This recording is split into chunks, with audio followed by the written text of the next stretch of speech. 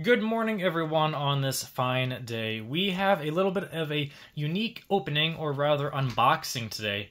And I do not know the entire history on this, so maybe let me know down in the comments. However, we've got some exclusive Pokemon cards, primarily non-holo variants. These are from some type of Play Pokemon event that happened in other countries, specifically, I believe, and primarily, maybe only, in certain European countries. I am not aware of these happening in North America. However, I could be 100% wrong. Either way, this happened probably a year and a half ago, sometime in 2022 towards the end of the year. And it was meant for some type of little tournament to play at game stores, I believe. And winners or players or whoever would get these little decks to play with, I believe, or just for competing they would get them. But we're going to open them today and see exactly what is so special about them. We also got some decks that it came with.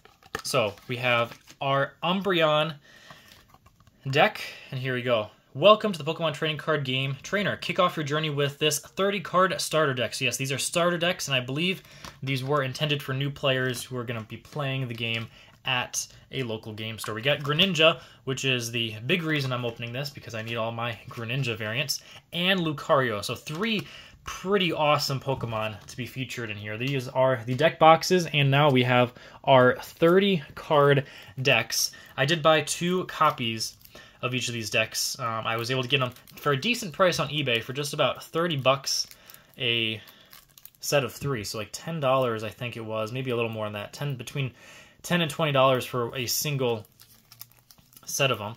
As we rip right through this to open it. And if you recall, when I first mentioned this at the beginning, I did say that they were non-holo variants. So this Umbreon here almost looks fake because there is 0 holo pattern on it. Sadly, the bottom does look like it is a bit scuffed on the front, although the back is looking pretty well. Not that I am going to be looking to get these graded. These are going in the binder set. You can see the bottom there. A lot of whitening on the front. This is from Evolving Skies, of course, the Umbreon V. So another variant of Umbreon for Evolving Skies that probably should be worth more than it is. I'm guessing you can buy this by itself between $10 and $20 on eBay. But it's not a very common card. I'm not sure how many of these starter decks they created. However, there are not hardly any listings online. And then all of the other cards here, as we go through them, should be pretty standardized. I don't believe there are any other variants, minus 1 in this Umbreon deck, which is that guy right here, Galarian Obstagoon. Do you notice the difference? This is Black Star promo number 193. And for the longest time, I did not think this version of the card existed. And to be honest, this is a very, very strange way to have the standard variant available only through this random play Pokemon deck at game stores from one event. This version does not have the Eevee stamp for the Eevee deck from the Battle Academy on it. So this is the only version, as far as I'm aware, that does not have that stamp. And it makes it a pretty sought-after card if people were aware of it. So this is card number 2 in the Umbreon deck that is very unique and special. All the other cards are going to be your normal energy trainers and Pokemon from their standardized sets.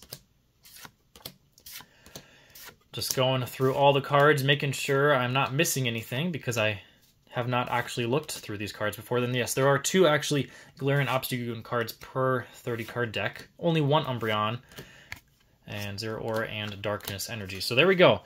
That is deck number 1, and then deck number 2 is Greninja.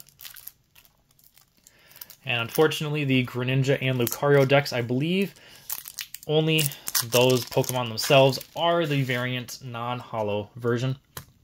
There's nothing similar with the Galarian Obstagoon.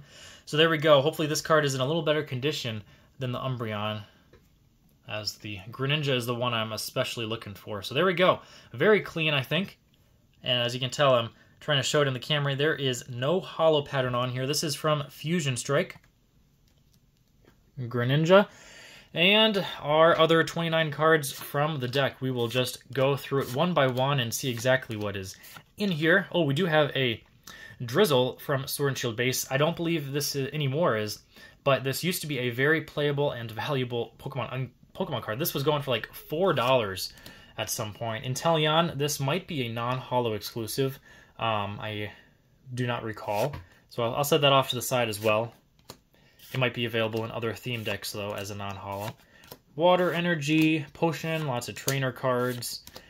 Switch, Water Energy. A little weird seeing all of these yellow borders again after opening so much Scarlet and Violet. Carvana, another Inteleon, a Sharpedo, Energy, and Sobble, and Energy. All right, and we'll go quickly through this final one, this Lucario here. If I find out more information before I post this video, I will make sure I include some in the comments and the description of exactly how this was released with some more information. Probably will take a look at Bulbapedia. That is one of, if not the primary sources for a lot of Pokemon TCG random facts, I guess. So there we go, non-holo Lucario V from Champion's Path.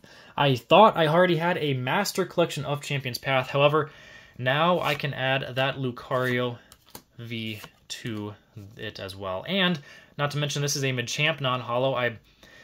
This is for sure a normal holo in the Champion's Path set. I'm not sure if this is the first time it is released as a, or first and only time released as a non-holo.